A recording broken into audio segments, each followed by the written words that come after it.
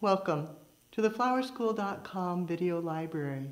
I'm Leanne Kessler, Director of the Floral Design Institute, and today I'm here to share with you a fall flower arrangement perfect for the home.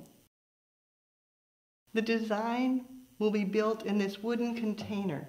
It's lined with a plastic liner filled with floral foam, pre-soaked with flower food, taped into place with waterproof tape, then accented with some fabulous burlap ribbon, on trend for autumn, and then a variety of different autumn flowers. I'm going to start with the burlap, treating it almost like it's the foliage, building a base for the design. I can do a loop, scrunch it together, give it a cut, and then secure it with a wood pick, twisting it, getting it down there tightly, and then letting it come out to the side, trailing.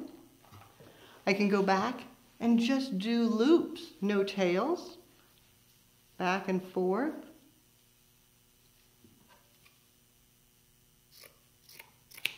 And once again, just scrunching it, securing it with a 6-inch wood pick,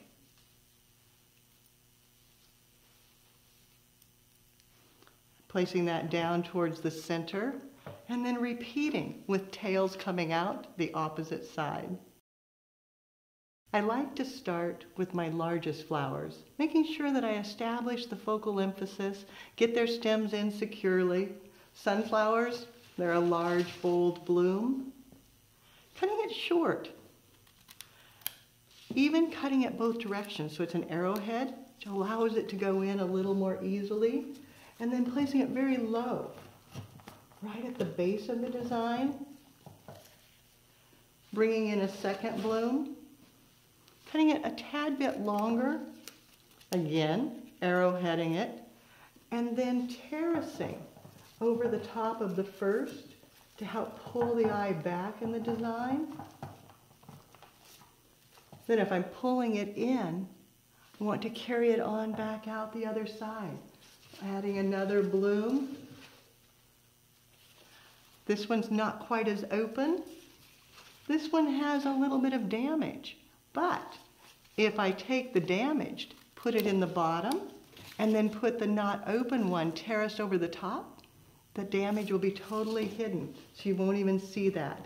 So tucking it down low, pulling the eye from one side to the other, coming back, this one just a tad bit longer, and then terracing it over the top on the part where the petals had been slightly removed. There we go.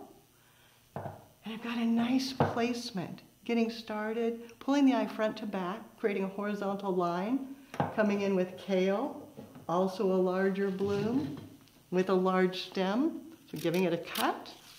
Second cut, tucking it in down low, and then repeating on the opposite side. Once you have the large blooms in place, the focal emphasis, you can enhance, expand on the form, add in texture, color, fabulousness, some pin cushion protea. Giving it a cut, letting it come in a little taller over the top of the previous blossom, down into the foam, so it'll drink well. Crispetia, billy balls, so fun. Letting them come in over the top, giving it a cut, clustering them in my hand, and then just pulling apart on the ribbon and sliding it down in.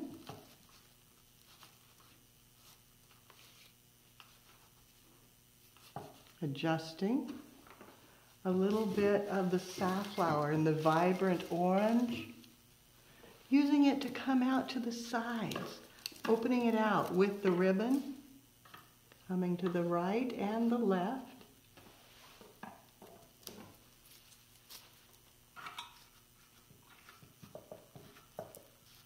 And then also carrying it through the center so that the color continues on.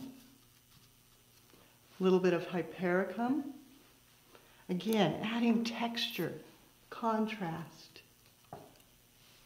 Some soft yellow carnations to get a little lighter appearance, using them down low, basing underneath the orange so that it captures your attention. It becomes an alternative to the foliage, which is kind of a fun touch for an autumn design. Carrying it through to the opposite side. So you can see the yellow variation from craspedia to sunflower to carnation. Then the leucadendron, taking it to a deeper hue. Some out to the sides, and then some up through the center. When it's done, look at it from all sides. Go back, cut the ribbon, give it a nice angle, give it a little more polish, and repeat that. I'm going to angle them the same direction so that it pulls your eye into the arrangement. That's not real smooth. Let's clean that up a little. Repeat it on the back.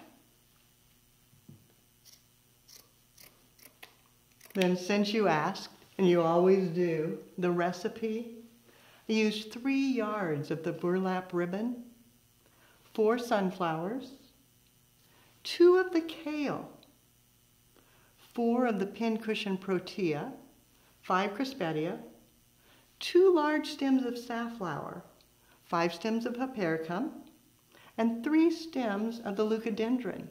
And you can see the textures, the colors, the hues, they marry beautiful for a fall arrangement. Entertaining at home is more important now than ever before. Florists are going to be called upon to provide flowers for the home so that people can feel special and their home looks autumn, that they're ready for the fall season. For more creative inspiration, you can find it on the website at flowerschool.com. If you have questions, you can reach us there or pick up the telephone and give us a call at 503-223-8089. Now it's your turn. I'd love to see what you create for the fall season. Be sure to take a picture, post it on social media, and tag Floral Design Institute. That way we all can see what you do as you do something you love.